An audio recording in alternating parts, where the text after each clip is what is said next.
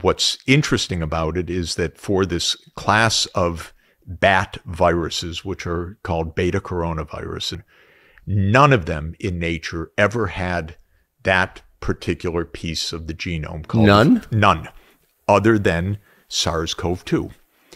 And that piece of the genome, the furin cleavage site, was an object of research attention from 2005, because it was understood that if a virus were to have that, it would make the entry of the virus into human cells easier, and it would make the virus, therefore, infectious for humans. SARS-1, which is the first outbreak of a virus like this in 2003 in Hong Kong, was most likely a natural virus that came from a farm animal, and it was not so infectious. It killed some thousands of people, but with SARS-1, you got very, very sick for weeks before you were infectious to someone else.